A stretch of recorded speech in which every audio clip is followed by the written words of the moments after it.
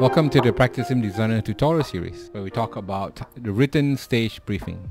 If you have not seen the first video, I urge you to take a look at the first tutorial video that talks about the tool, introduce the user interface, and the editing capabilities. I think the most powerful tool, apart from the editor within Practisim Designer, is the ability for you to create, define, and print out your written stage briefing based on your stage designs, all from within the tool. You don't need to use Microsoft Word, you don't need to use PDF, Adobe Acrobat, you don't need to use PowerPoint. You can just use Practisim Designer to generate your written stage briefings. So how do you do that? So I have a stage here that we've created in the previous chapters.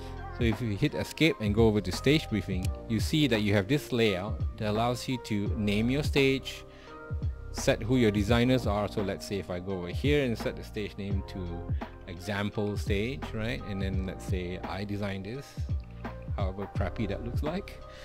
And here you see we have a bunch of boxes. So one box is the stage statistics.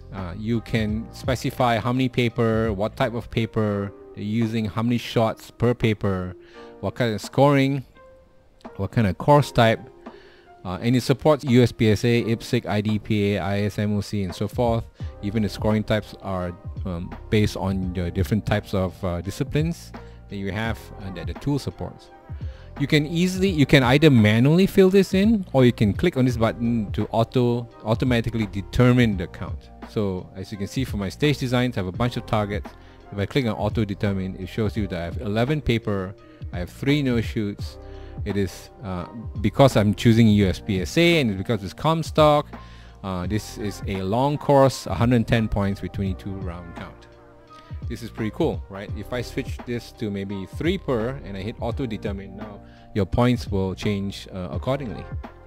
If I had less than 11 targets and maybe just 3 targets on the stage, if I hit auto determine, the course type will switch to short, medium, or long based on USPSA rules. So for most stages, the section on the left will be fine, but in USPSA there's also a more elaborate stage briefing.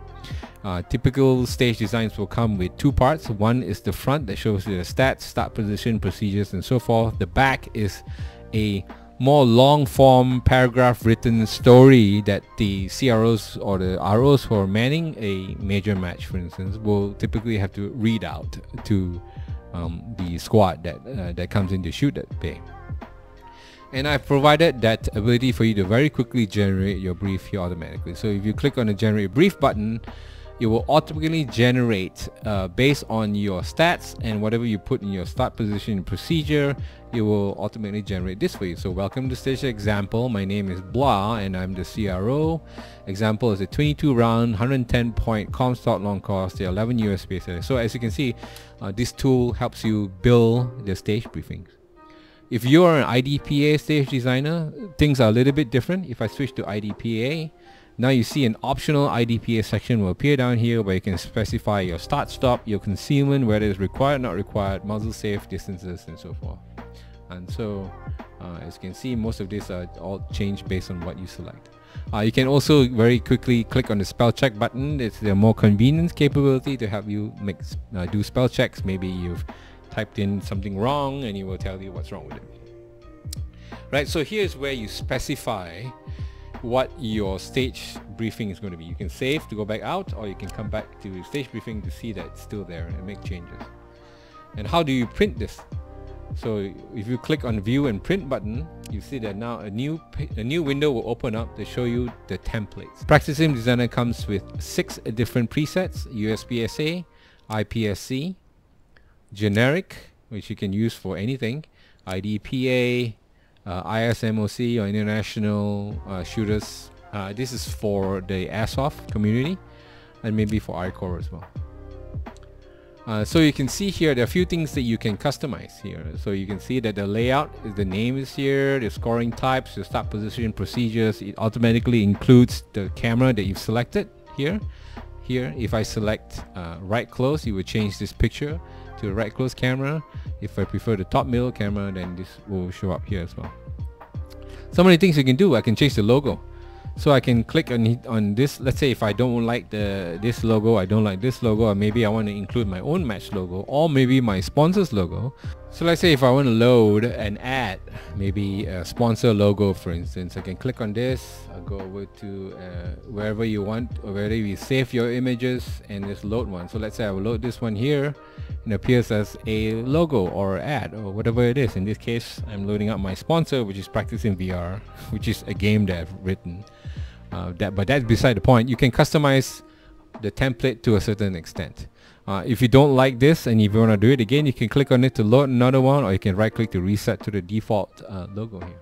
So let's say while you're editing this, and I'm thinking maybe the right close camera here, and I wanted to apply a cell shading effect here, I can very quickly go and open the camera controls here, select the right close camera and say toggle cell shade and click OK. And when I come back, the cell shade will be applied, and I can very quickly make changes from here. By default, the print build list will appear, which generates the list of props that you've used in the stage. For some stage designers who need some help to identify what kind of props that needs to be used for a specific stage, that build list will show you all the different props that you need, so that somebody who's building the stage can very quickly gather all the resources while they are building the stage for match day. The second option is print layout page. By enabling this, it allows you to print a top-down view of your stage automatically. So let's say I've turned on this too, and let's export this. When you export this, all you have to do is just specify where you want to save this PDF file. In this case, let me just save it in this directory in the F drive called example.log.pdf. And that's done. So now if I go out and I open the PDF, so now that I've located the PDF file, I've opened it, and then you can see that it's printed. I printed a right close image as I specified. This is the long form written stage briefing that's printed on page 2, and also a build list that shows you that I need 2 metric walls, I need 3 no shoots on stand, so on and so forth. And then the layout page looks like that. So for those of you who are more interested in something like this, you can print it out automatically. Otherwise, you can just have the default 2 pages. So if you go back over to stage briefing, and now if I change this to maybe a different generic look and feel, it will print out the PDF to that. If you're IPSC, typically they only use 1 page. They don't have the second long form page here. And also for iCore, you have a different layout.